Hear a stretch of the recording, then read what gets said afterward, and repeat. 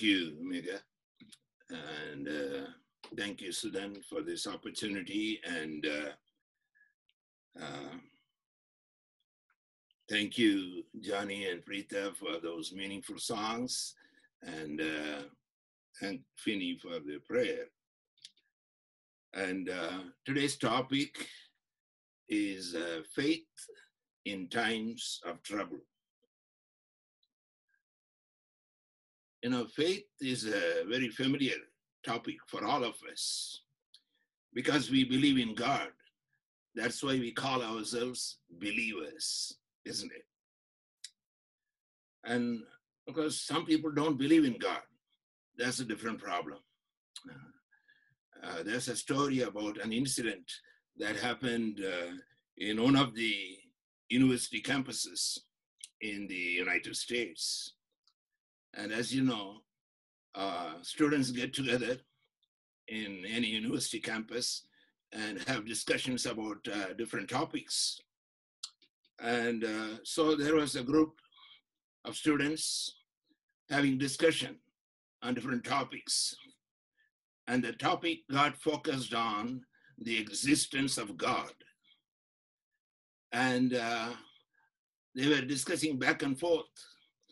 And one of them got onto the stage and said, "Friends, here's a challenge. I can prove to all of you that there is no God. And now I say, if there is a God, let him strike me down right now."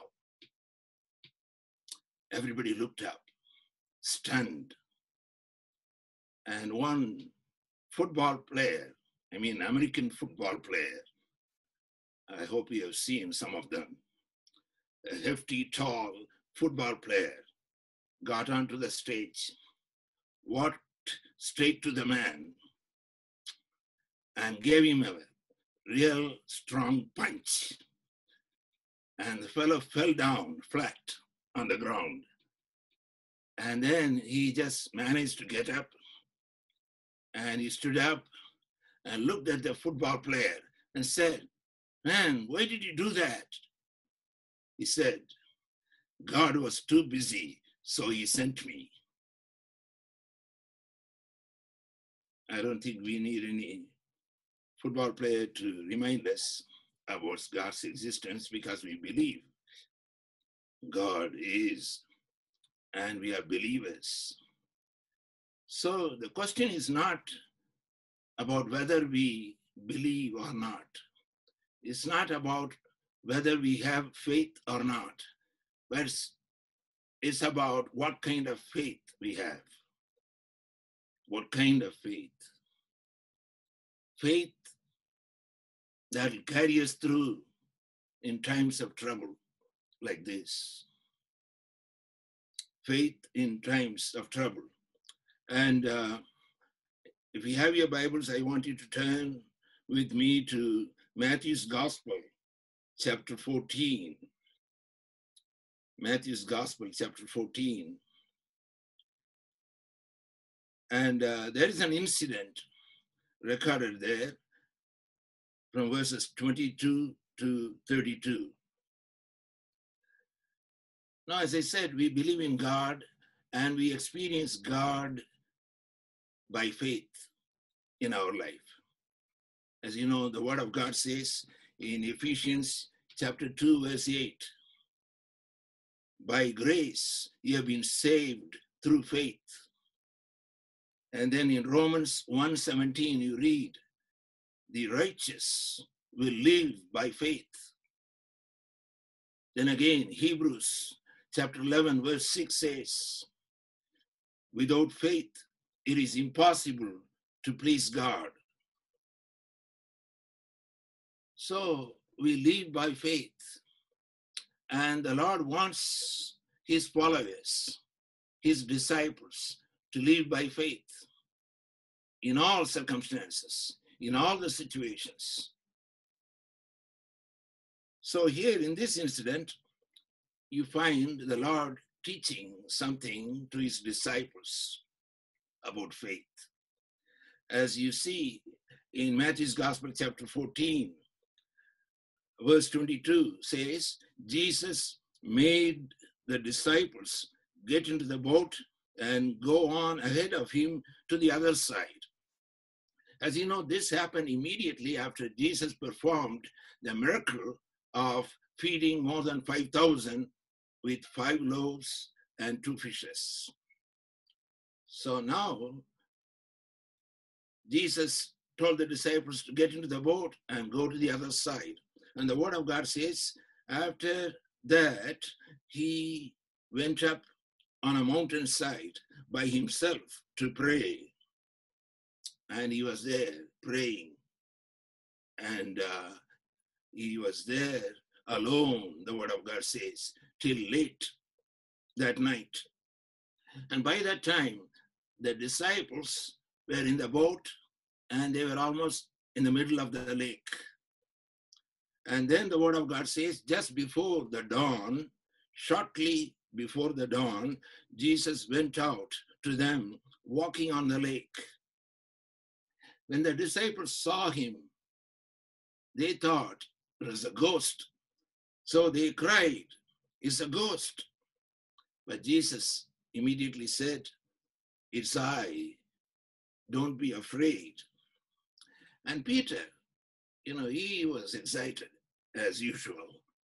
And Peter said, "Lord, if it's you, tell me to come to you on the water." And Jesus said, "Come." Peter got down out of the boat, walked on the water, and came toward Jesus. But when he saw the wind, he was afraid and beginning to sink, cried out, "Lord, save me." Immediately Jesus reached out his hand and caught him. "You of little faith," he said, "why did you doubt?"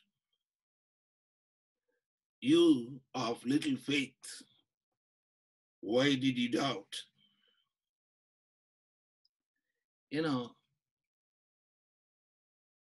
We need to look at this incident and see what we learn.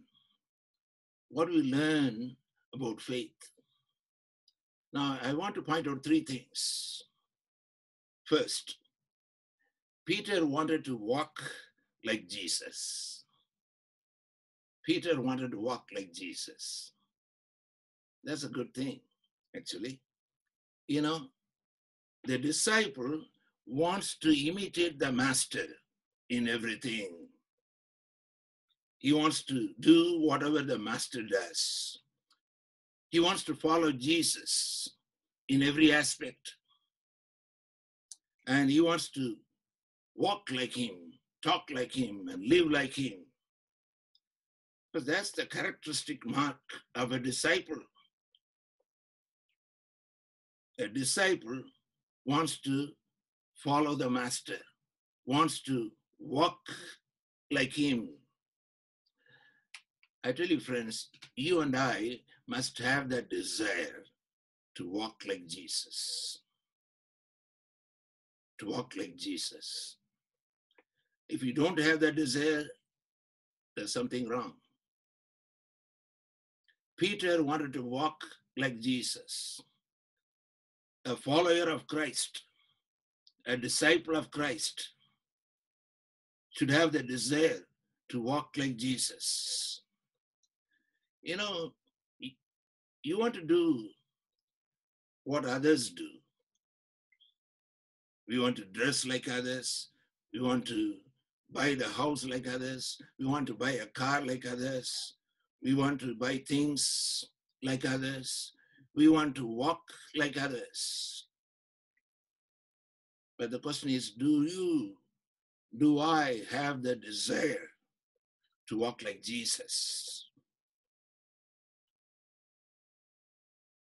A Christian actually is a disciple of Christ, isn't it? The word of God says the disciples were called Christians first in Antioch. That is Acts chapter 11, verse 26. So you and I, as disciples of Christ, as Christians, as believers, as those who believe in him, whatever the circumstances are, you need to, first of all, walk like him. Peter wanted to walk like Jesus. That's the first thing. The second thing you need to see there is Jesus also wanted Peter to walk like him. And Peter said, Lord, if it's you walking on the water, tell me to walk on the water and come to you. Jesus said, come. Jesus didn't say, no, no, no, no. I don't want you to do that. Jesus said, come. Peter, you want to walk like me? I want you to do that. I want you to walk like me. Jesus also wanted Peter to walk like him. You know, the word of God says that we need to live like him. We need to walk like him. And let me just refer to one or two verses.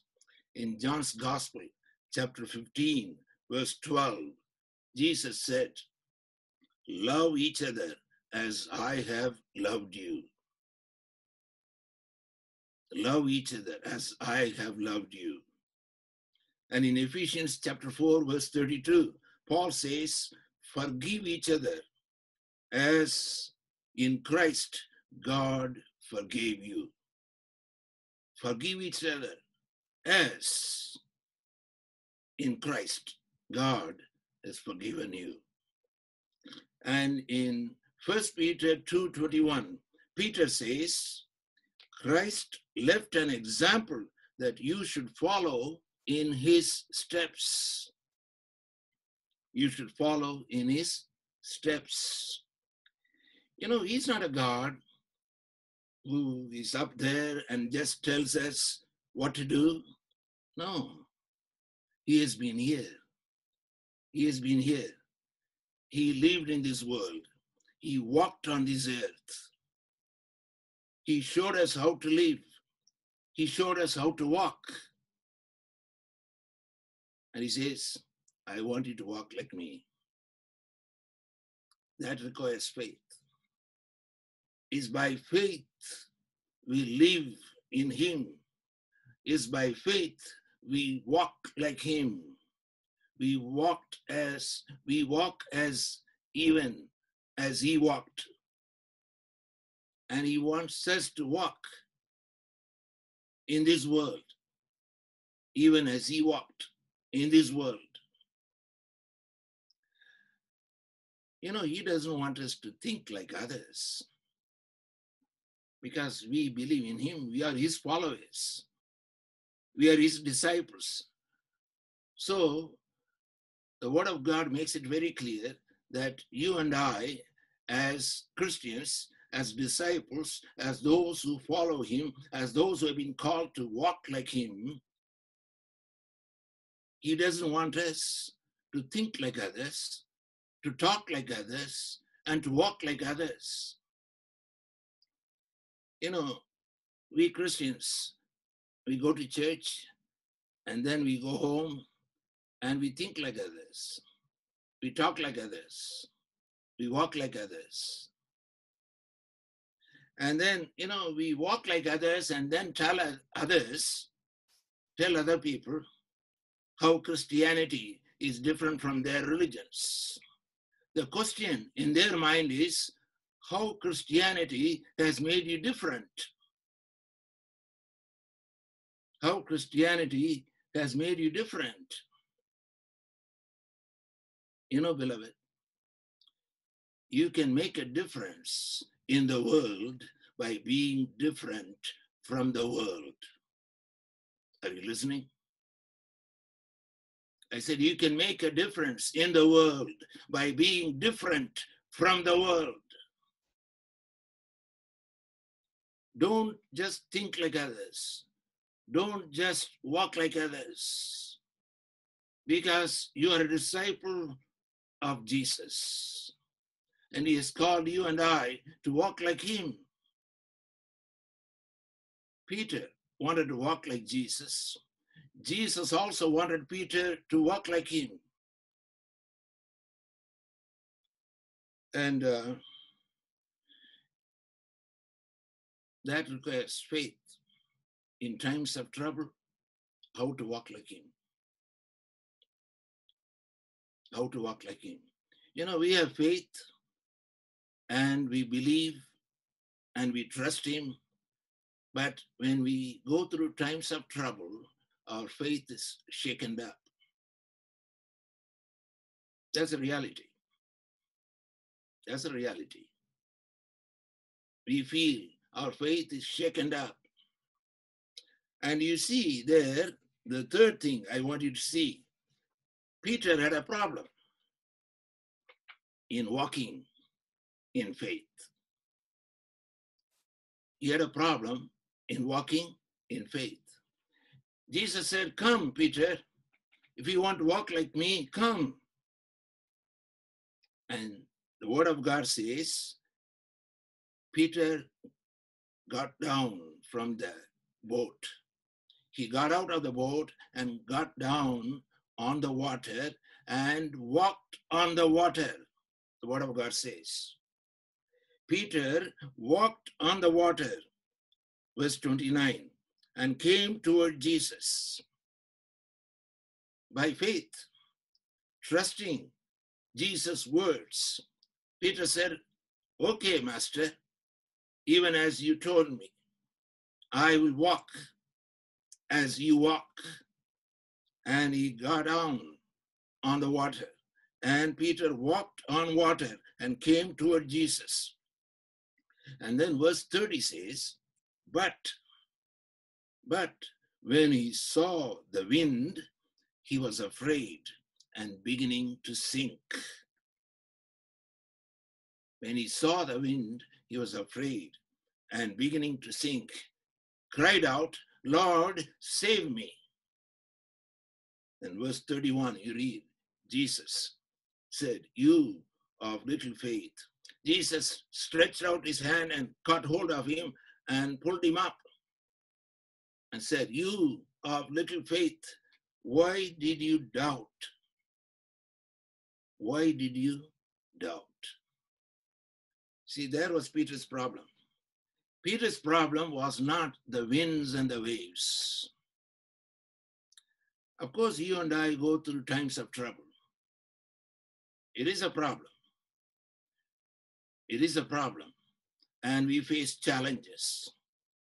We are facing right now unprecedented crisis around the world, all over this world, unprecedented crisis, things we never faced, things we never expected we would face. But in the midst of all those challenges, in the midst of this crisis, how do we walk? How do we walk even as Jesus wants us to walk? Now, Peter saw the wind and the waves and started sinking. And Jesus was saying, you of little faith, why did you doubt? Of course, the wind was strong. The waves were rising up. It was an overwhelming situation. You cannot minimize the problems we face, and we cannot ignore. It's real, it's threatening, overwhelming, and it shakens up our faith. But then the problem is not external. Jesus is pointing out, and Jesus is telling us the problem is not external. The problem is internal. You of little faith, why did you doubt? The problem is internal. Started doubting. He started doubting. He saw the wind. He was walking on the water. he was going through that situation in faith, but when he saw the situation, when he saw the circumstances, then he started doubting. Can I do it? Am I really doing it? Can I make it? Can I make it? And he started sinking. He started doubting and he started sinking. Because Jesus makes it very clear. He makes the problem very clear. Peter, you were walking. You wanted to walk like me, and I wanted you to walk like me. And I said, come. And I said, you can walk. And I expect you to walk through all of this. In the midst of the winds and the waves, I want you to walk in faith, trusting me. And I know you can get through. So I said, you come, walk. But then why did you doubt? Why did you doubt? You know, Jesus said, you of little faith. You know, it's not the quantity of faith. It is the quality Jesus is talking about.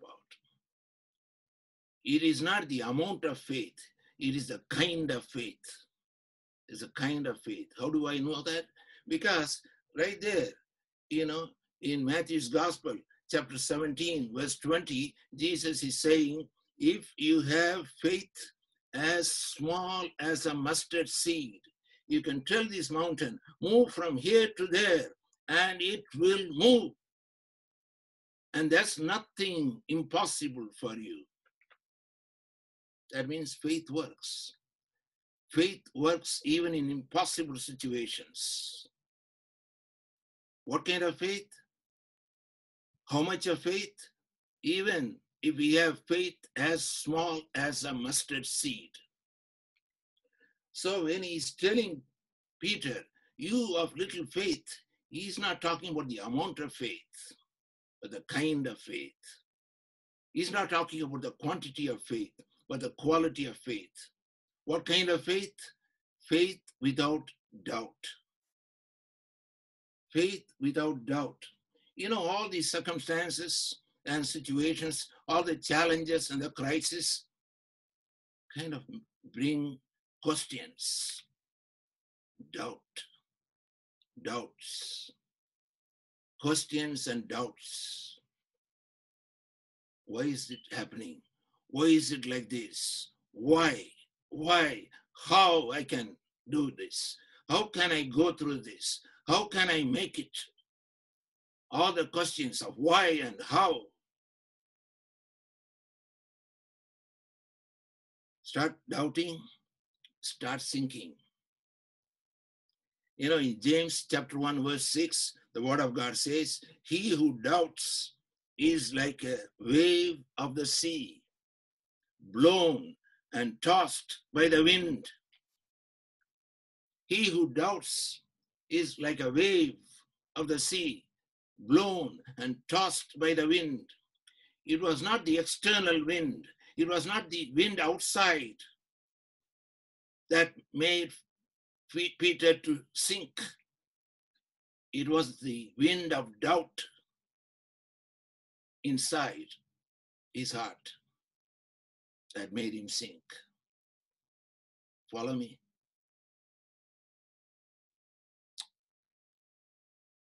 That's what Jesus wants us to learn. Faith that sustains us in all situations. Faith that carries you and me through all situations. Faith that holds us up. Faith that lifts you up. Faith that helps you to overcome. Overcome. Of course, the wind was strong. Of course, the waves are up. Of course, it was intimidating situation.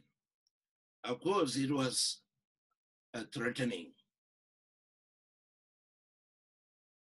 In spite of, in the midst of all of that, Jesus says, I want you to walk. Peter, I want you to walk. So that's the first lesson. The Lord wanted the disciples to learn that faith that can sustain you and carry you all the way through in times of trouble. And the second lesson you find in Matthew's Gospel again. I want you to turn to Matthew's Gospel, chapter 8. Chapter 8, verse 23. Matthew chapter 8, verse 23. You read there, then he got into the boat, that's Jesus, got into the boat, and his disciples followed him. Suddenly, a furious storm came up on the lake. Listen, the word of God says, Jesus got into the boat and his disciples followed him. Then suddenly a furious storm came up. Can you face a storm and you follow Jesus? Jesus got into the boat and the word of God says the disciples followed him. And suddenly a furious storm came up. The first thing I want you to learn in this passage is that the Lord allows winds and the waves in our life. The Lord allows the winds and the waves in our lives. The disciples followed him. Suddenly, a furious storm came up on the lake. And so that the waves swept over the boat. And now the disciples are really facing another crisis, a threatening situation. You know, the Lord wants us to teach. Why does he allow such situations? Why does he allow the winds and the waves? I feel the Lord wants us to teach faith. And here, we need to understand the Lord wants us to teach through circumstances, through challenges, as we go through those situations. You know, the Lord wants to test us. That's something the Bible teaches very clearly. The Lord wants to test his people. Test what? Test our faith. You know, Satan brings temptation. God does not tempt us, the Bible says. But God does test us. He does test our faith. Because the Bible says in Genesis chapter 22, verse 1, God tested Abraham. And you know the story. God tested Abraham. What aspect in Abraham's life? God tested Abraham's faith, even to the point of asking Abraham to put his only son on the altar. God tested Abraham to that extent. And God allows Satan to test us. God allows Satan to attack us, to test our faith. God does test us by allowing Satan to attack us. You know, the life of Job.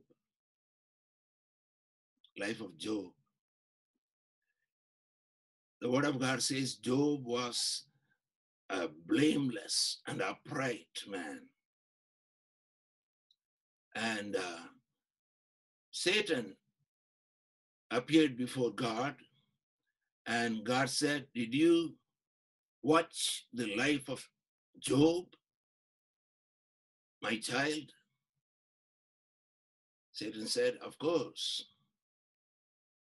And I know you have blessed Job, but you have put a hedge of protection around him. Of course, he is what he is. He is blessed, he is happy, everything is going well. But allow me to attack him, then see what." God said, "Yes, I will allow you. Let's see what happens." And you know the story. God allowed Satan to attack Job.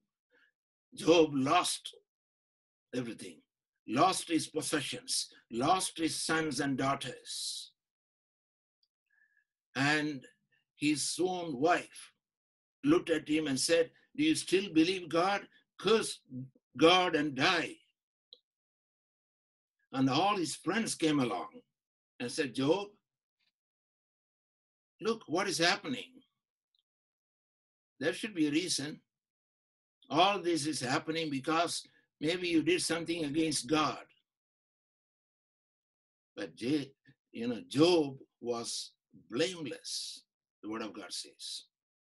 He was upright. But then Job went through the struggle. Job started asking questions. Why? Why is this happening? How can I face this? How can I go through this? But then finally, you read in Job chapter 42, verse 2, Job says, "Lord, you can do all things. I know you can do all things. Nothing can stop your plan for my life." As one translation says, "Your plans are unstoppable." I like that. Unstoppable.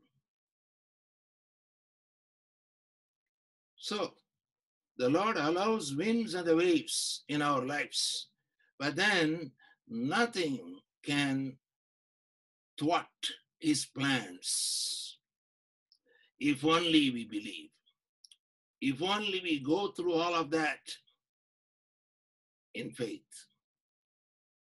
Even though our faith is shaken up, but we don't lose. We don't lose our faith. We don't give up. So that's the first thing we learn. The Lord allows the winds and the waves. The second thing we need to learn, in this passage we see the Lord was with them in the boat. The Lord is with us in our boat. He allows the winds and the waves in our life, but he is with us in our boat. You know, when bad things happen to good people, I said, when bad things happen to good people, we have questions, isn't it? The unbelievers ask the question, say, "Where is God?" See, you say you believe in God, you have faith in God. Where is God? Look what's happening. Bad things happening to good people. But then we believers, we believe in God. We know God is with us. But then we have the same question. Where is God? Not that we don't believe in God, but where is God? What is he doing in this situation? Where is he? Why does he allow all these things to happen? And where is he? What is he doing? And the word of God says in that passage, Matthew chapter 8, verse 24. Matthew 8:24, but Jesus was sleeping. Jesus was sleeping. There was a furious storm and the winds were strong and the waves were just rocking the boat, and they are about to sink, are about to be drowned. And then you read, Jesus was sleeping. And the disciples went to him and said, Lord, how can you do this? We are drowning. We are about to die. What are you doing? You know, in times of trouble, when we go through challenging situations as we go through now we are upset, we are disturbed, we are shaken up, and we are upset. And we want the Lord to be upset. The Lord is not upset because he is not threatened by the circumstances that seem to threaten us. He is not affected by the circumstances that affect us. You and I need to affirm our faith in the Lord of all situations. The Lord who is in control of all circumstances. The Lord who is above all circumstances. The Lord who is not affected. So he is not upset, obviously. So we very often, like the disciples, we feel, what is he doing? Why the Lord is just be quiet? Why? He's not doing anything. We are upset. We expect him to be upset. He is not. He is not upset. He waits. Why does he wait? I think maybe he wants us to learn some more lessons. He wants us to learn the lesson of faith more intensively, more meaningfully. Faith in times of trouble.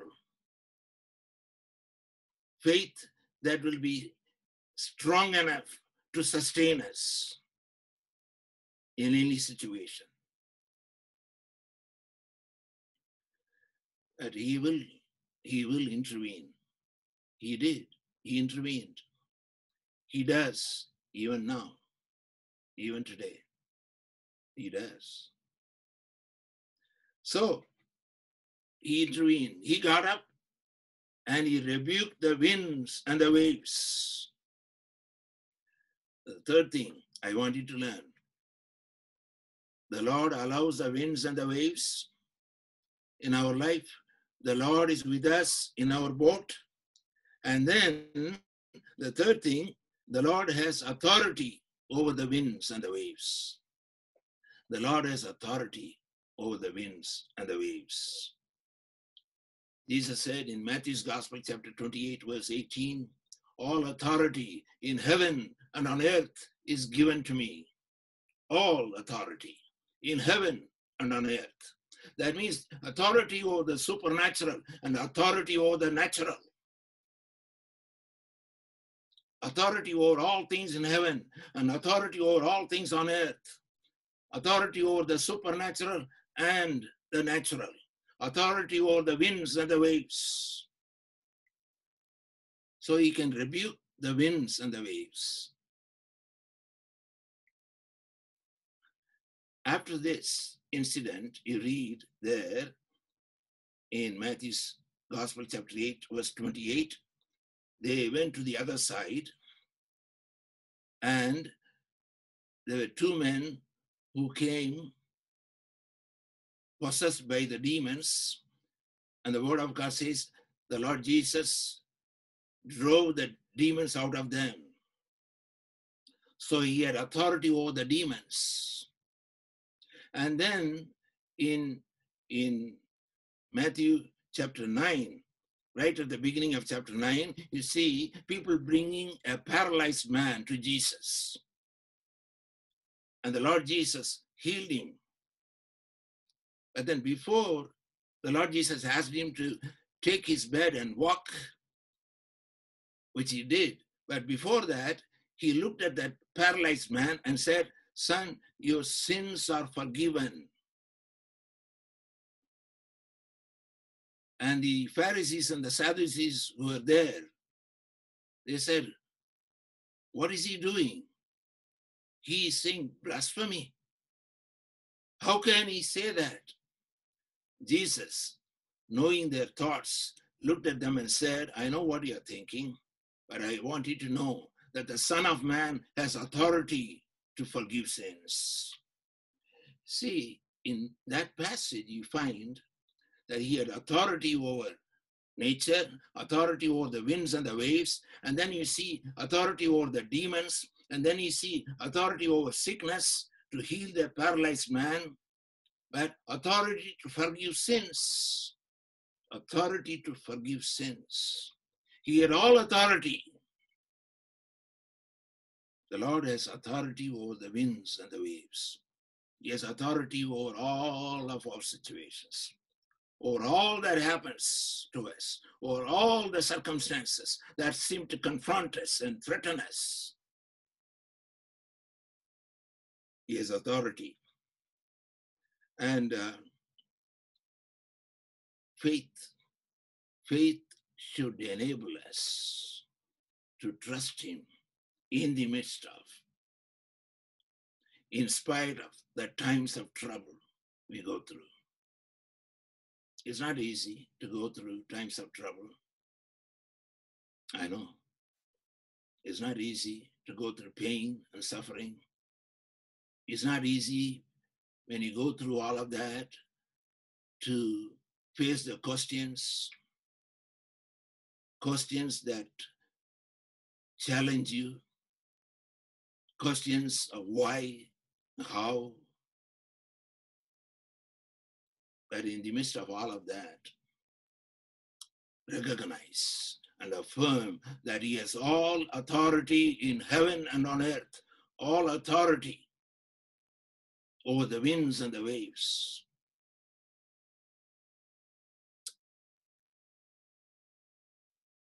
That's the kind of faith I'm talking about.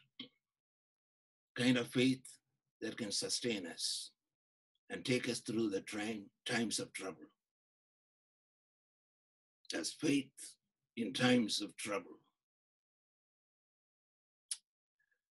I want you to think of what we read in Daniel chapter 3.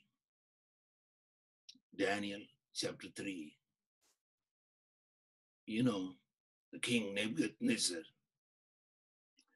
The word of God says Nebuchadnezzar made an image of gold, and he wanted all people to bow down before the image of gold and worship that image. And there were 3 young men, Jewish young men, Shadrach, Meshach, and Abednego. And they worshipped the living God Jehovah. And they would not bow down before any image. So they didn't bow down before this gold image. So when that was reported to King Nebuchadnezzar, he summoned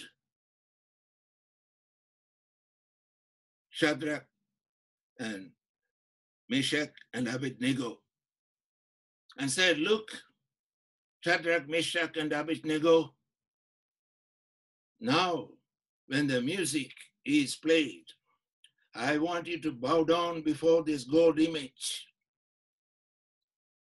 If you don't, you'll be thrown into the fiery furnace." And they said, "King, we will not bow down, because the God whom we serve will deliver us from your hand. But even if he does not deliver us, we will not bow down. We will not give up our faith." You never give up. You never give up your faith in times of trouble. In times of trouble. The word of God says, King Nebuchadnezzar got furious. He got furious. And he ordered the furnace to be heated 7 times. And the word of God says, Shadrach, Meshach, and Abednego stood there looking at the fiery furnace being heated 7 times more. But they did not give up their faith. You know why? I imagine when the fiery furnace was heated up 7 times more, their faith increased 7 times.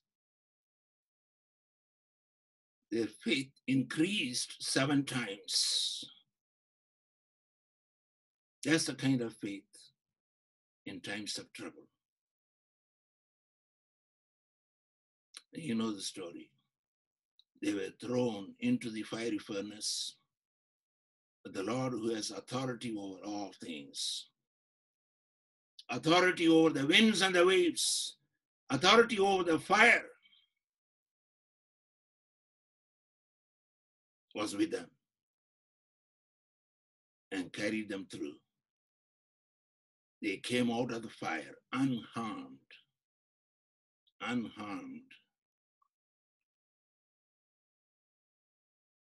And the King Nebuchadnezzar said, there is no other God who can save like this.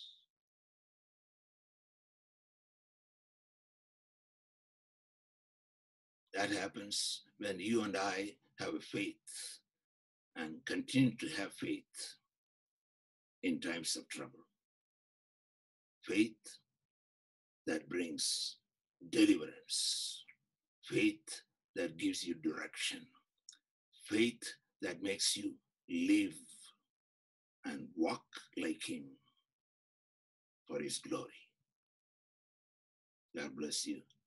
Shall we pray? Dear Lord, we thank you for your word, and we thank you for the Holy Spirit who leads us into all the truth. Even as we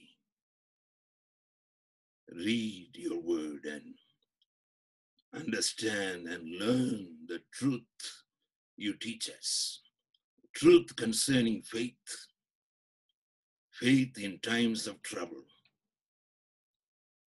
faith that sustains us, faith that helps us to overcome, faith that carries us all the way through.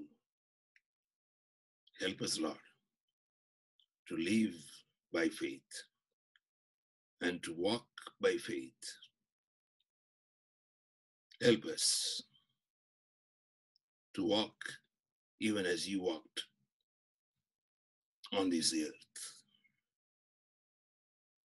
Help us to recognize that you want us to walk even as you walked. And you want us to walk in faith. Walk through all the situations. Walk through the times of trouble in faith, knowing that we will not be put to shame, because the Lord whom we believe, the Lord whom we trust and have faith, has all authority. He is with us.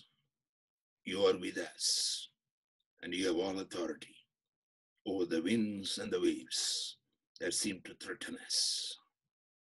But you will carry us through. You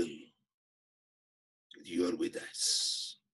So we thank you, Lord, for your presence that gives us the confidence to face all the challenges, knowing that you will carry us through and you will accomplish your plan in our lives if we continue to trust in you in the midst of and in spite of the challenges we face.